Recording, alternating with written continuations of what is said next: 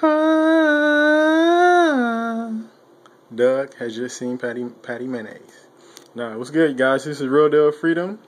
Back with another video.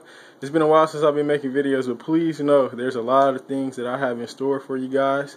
A lot of things that I've learned and a lot of things that I want to definitely bestow to you guys and give you much more understanding of what I've learned. So just know there's a lot more videos coming through. But right now, I just went to the grocery store and got all my food that I need for a good while. And I'm actually about to go into a cutting phase. And but I still want to continue to maintain my muscle and, you know, keep it and build as much as I can as possible, or, you know what I'm saying, at least not lose as much as possible. But over here we have I got my greens, my vegetables. I got some asparagus. To explain things in a better detail, basically I have fresh vegetables, and then also I have frozen vegetables. And the reason I do that is because I use my fresh vegetables when I'm making like salads and things of that nature, and it just tastes better. And the frozen vegetables are cheaper and more convenient, and they last longer.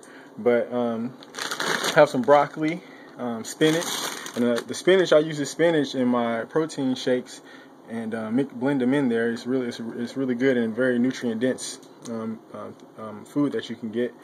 And got some kale greens. And then I got this stuff from Kroger, these little packages. They were like 10 for 10. It was a real good deal. Some Italian style vegetables. Some 3-pepper and onion blend. Some cut green beans. And just all kinds of different vegetables. Some broccoli and cauliflower. And then when it comes to the fruit, I love my fruit. Anybody that knows me knows when I was a kid, fruit was my favorite thing. So, and also vegetables, but fruit, I love it. And you know, I still want to get my carbs in, and I like things that are sweet. And I think to myself, hey, you know, fruit is the best option instead of having candy and all those other things. And actually, I like to give a shout out to I forgot the guy's names, like Durander or whatever. I remember the Hosh twins and him. They were both arguing about, you know, what's the best type of diet. And I think Low Carb Corey, all these guys, they were all arguing with one another, and I just gained a lot of knowledge from them. I went to Durander's YouTube page, and, you know what I'm saying, continued to listen to Low Carb Corey, listen to the, you know what I'm saying, heard what the Hosh twins, their advice, and basically created a synthesis and came to the conclusion, you know, it's about a whole diet. It's about having your proteins, your fruits, your vegetables, the whole 9 yards. You know what I mean? Not just eating a whole bunch of being a vegan or just being a meat eater. You bring it all together, create a synthesis. You know what I'm saying? Two circles of common radius that come together are greater together than they are apart. And that's kind of how I, you know what I'm saying, took that situation and combined it within my own diet. But have some mangoes. Put, like, when I eat these, and I put these in my protein shakes also. Got some carrots. Got some papayas. I love papayas. These are actually really cheap, only $1 at Kroger, so I bought a good amount of them. And then the super fruit. I'm gonna be doing a lot of doing some videos specifically on this item right here. This is an amazing fruit. The avocado has so many benefits, and very good benefits in reference to if you're intermittent fasting. And like I said, I'll be doing some videos on that for sure. And got some bananas. Get your potassium in there. And then also I bought like a big bag of a 4-pound bag of strawberries, and then a 3-pound bag of frozen blueberries, and the strawberries are frozen also. And this is basically to make it where my when I make my whey protein shakes, which I'll be making videos for that also, makes it where it's already frozen, and it lasts longer. It's cheaper when you buy it frozen, and it makes it where when you make a protein shake, it's more like a slushy sensation. It's cold and just mixes up better. And then over here with the protein, I have some.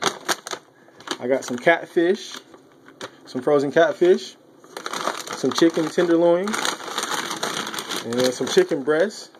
And then I also got some salmon, some frozen salmon. And then, if you already know anything about me, I love my bacon. And also, you know what I'm saying, it boosts your testosterone levels up. So I got an excuse to be able to eat it. And I actually got the butcher's cut. It's pretty good. Some I think it's pepper. It's got a little pepper on it. And then my carbs, I got me some sweet potatoes, some more organic whole wheat bread, pretty good stuff. You know, got my good old whole oats, and then also other protein sources. Got some almonds, got some pecans. Love pecans. When I was a kid, used to pick pecans at my great granddad's house, and then end up finding out these things are good for you. And then also I got some avocado oil, and I'm going to be explaining this once again. This is something that's very beneficial, very great. It actually says it on here. High in heart health, has monounsaturated fats, nutrients, and antioxidants. And you know what I'm saying? It's just this is like a power food, one of the greatest things you can have. And then also got my my olive oil. Got me some olive oil from Italy. You know what I mean? Trying to come up in the game, get some top-notch type stuff. And then got my unsweetened almond milk. And once again, this is another thing that will be going into my protein shakes I mix up with. Got some almonds, some wasabi and soy sauce almonds. This is kind of like a snack for me. And let's see what else. Got some almond butter from the local co-op where I live. It's pretty good stuff. Real good fats in it once again. And then got some organic peanut butter. And then I forgot also I got some eggs over here too. And got some fish oil, some glucosamine conjortin, and some vitamin D3. And then I'm also going to be making a video about this and how this is very beneficial to the intermittent fasters. Also, I'm going to explain why. And this is apple cider vinegar. It's real nasty, but it's very good for your body. And it's something that's very beneficial. And I think I already told you got the whey protein, but here we go, guys. This was approximately about $160. All these different things that I got. Trying to stay healthy. This is, like I told you guys, this is about not just about building muscle. It's about enriching my body. It's about becoming healthy and wealthy from within. And it starts with what you put inside your body. So, you know, you eat well, you're going to be able to have the energy. You're going to be able to put on the muscle. If you give your body the right nutrients that it needs, you will continue to grow. You'll stay lean, and you'll just be in peace and harmony. And everything will be all good. You know what I'm saying? Be happy in all aspects of your life. But, hey, I don't want to talk you guys' head off. You guys have a good day. Keep it real.